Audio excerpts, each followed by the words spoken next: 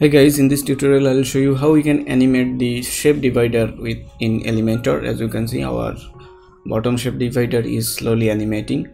So I will show you how we can create that. So first of all, if you use the shape divider multiple times in your website, you can animate all of them at once, or you can just target any specific shape divider and animate it. So in our case, as you can see, we have two shape divider in here. One is here, one is here. So in our case we will use or animate both of them, or let's just animate this one. So I'll show you how we can animate this one. So first of all, to animate any specific shape divider, we need to add a class to that specific section. So select the class, go to advanced and add a class like my shape. Okay, this is our class for this particular section.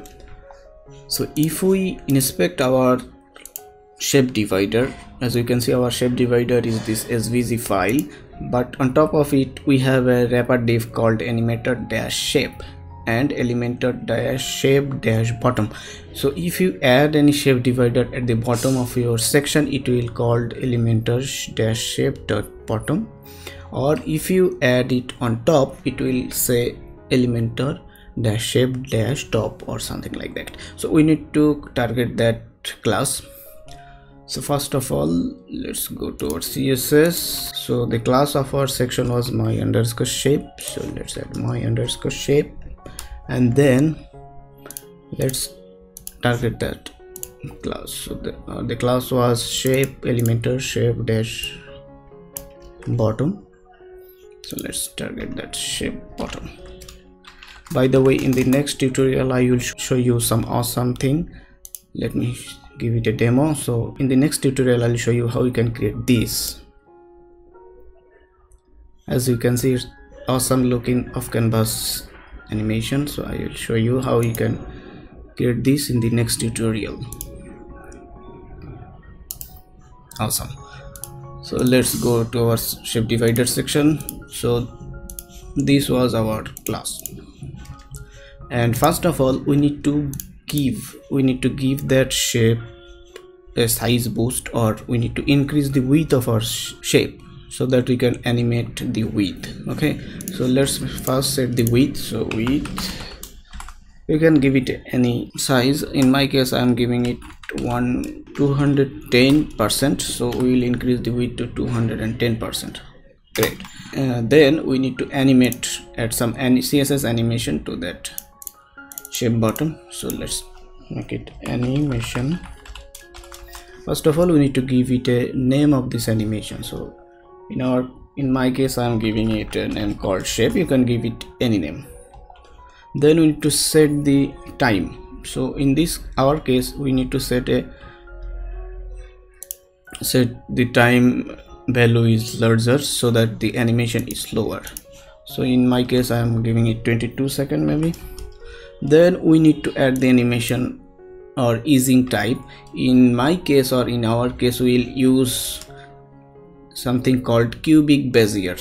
So if you go to the cubic-bezier.com, you will see this animation type. So it will give it a dramatic look. So if you preview, click this go button. As you can see, first the animation is happening fast, then it slows down, then it happening slow. So we have other type of example in here as well. You can preview it in here. So let's check which one is better for us. Okay, let's say this one is better for us. So open it on a new window and copy this cubic bezier code value and insert it in here. Great. So set our animation name, then our duration, and then the cubic bezier animation type and its value, and then we need to set this animation infinite loop. So you want to loop it infinitely.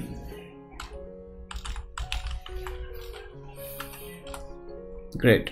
So now this section is done. So we have increased the width and we have added an animation. Let's make the keyframe animation. So add keyframe, then add keyframes.